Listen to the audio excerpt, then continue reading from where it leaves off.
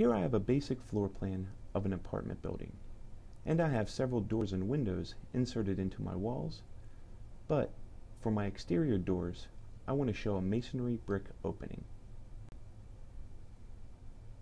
By using wall styles and defining the components of the walls, I'm able to easily control how the wall components will display.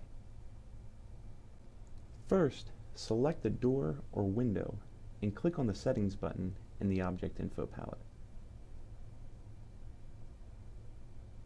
Click on the Wall Detail tab and select Interior or Exterior, depending on the wall component that you would like to adjust. Next, enter the number of components that need to be adjusted.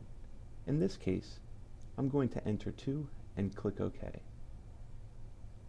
With the door selected, you will now see a blue control point, allowing you to control the wall component. Using the 2D selection tool, position the control point to the desired look that you would like.